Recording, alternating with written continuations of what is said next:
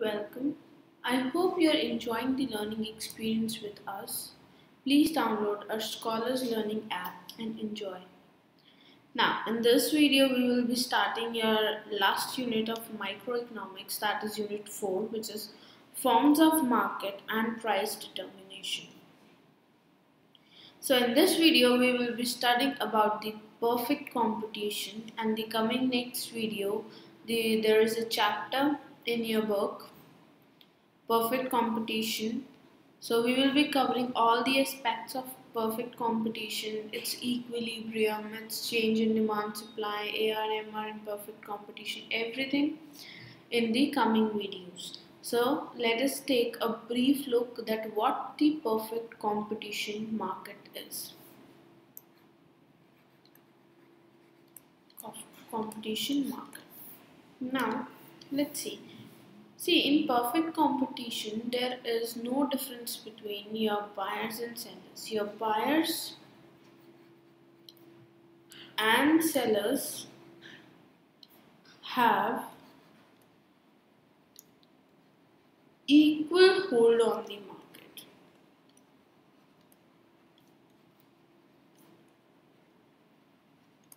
Means your sellers and buyers are equally strong. If your buyer is strong, your seller is also strong.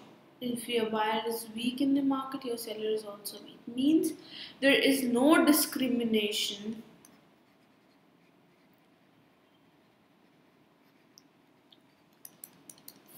among your buyers and sellers.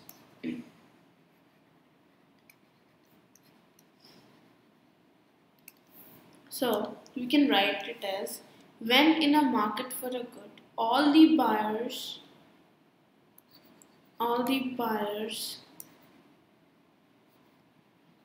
and sellers are placed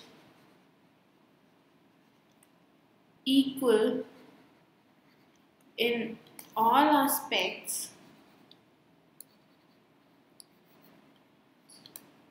so that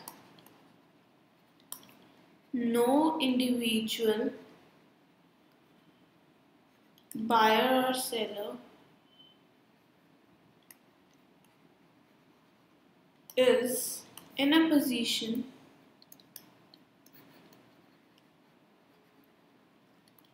to influence the market price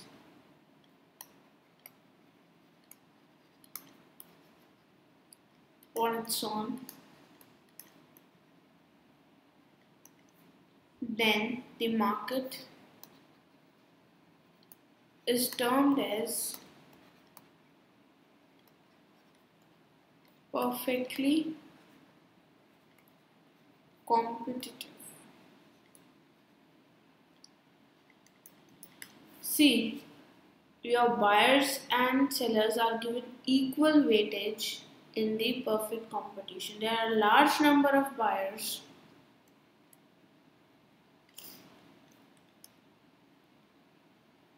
and a large number of sellers.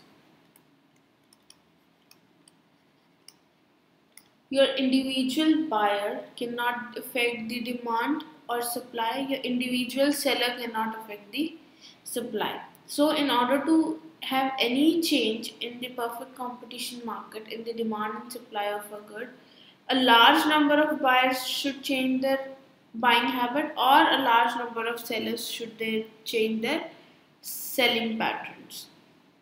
So an individual buyer or individual seller cannot affect the market price.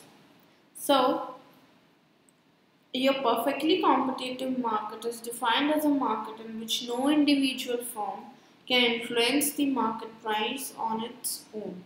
So the firms in the perfect competition market is a price taker, because an individual firms take this price as given and described as to how much to sell at this price.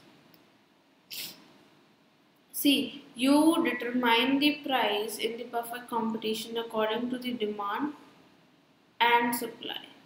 So your industry is a price taker. There is a difference between a firm and an industry. right? See, a firm is a single unit.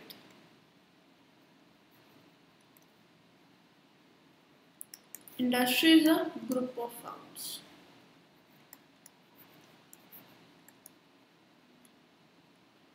right? Let's say Kaya. They make the personal care products.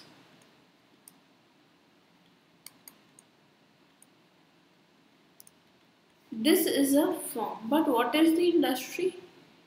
The personal care industry includes all the firms that sell the personal care products, which is your Kaya, Amway, Lakme, Body Care,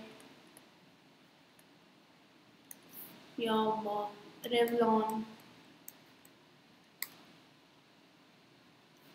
Avon. So this is industry of your personal care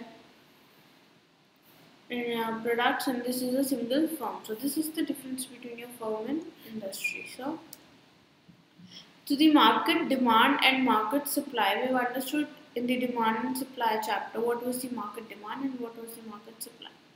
So when the market demand and market supply determines the price, so the industry is the price taker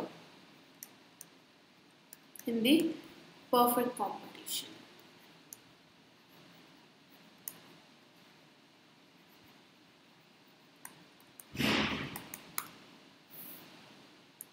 Now, the features of perfect competition market. Number one is large number of buyers and sellers.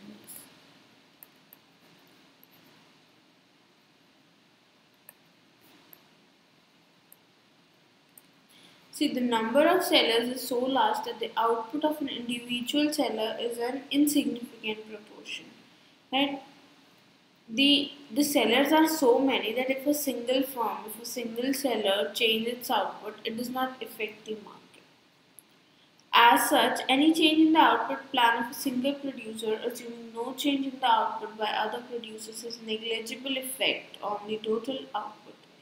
And similarly, if we see in the case of buyers, so are so large that an individual buyer, if they change their, like proportion of total product purchase, they won't affect the whole buyers or quantity demanded. Buyer, say individual buyer, will have no or negligible impact on the total market demand. So there are large number of buyers and sellers in the market.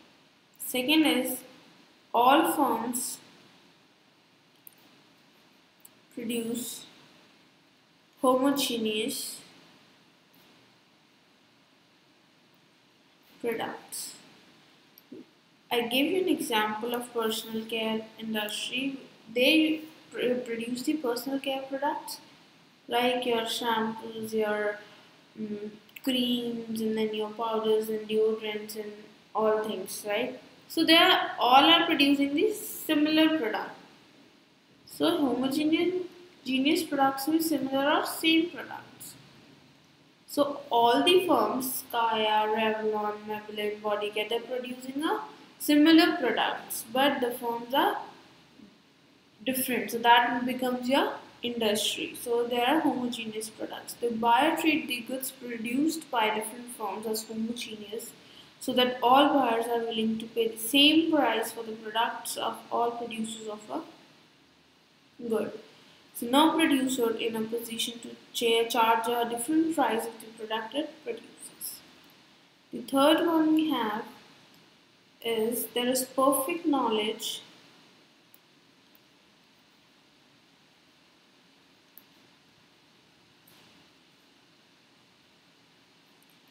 about market and technology.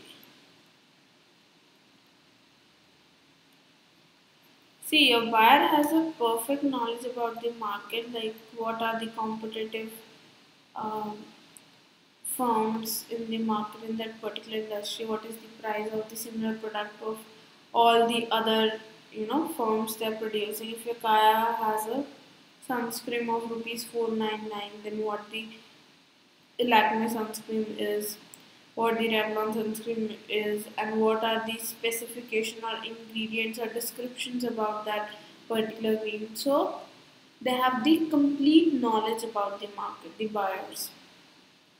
And if I talk about the sellers, they have the complete knowledge about the technology, that they are using a best and efficient technology in the market. Each firm has perfect knowledge about the technology. Each producer is aware of all the available techniques of producing a particular good. So this ensures same price per unit cost by all the firms in the industry.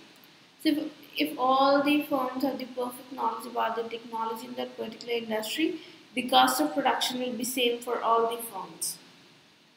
Fourth is freedom of entry and exit for firms in the long run.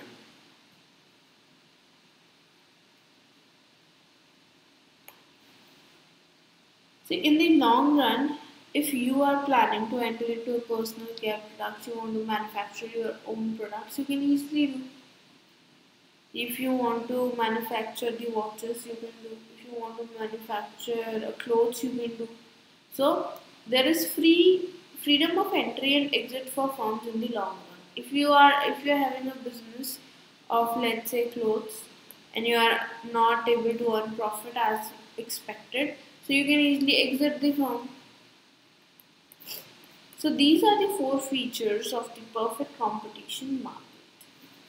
Please download our Scholars Learning app and enjoy the learning experience with us.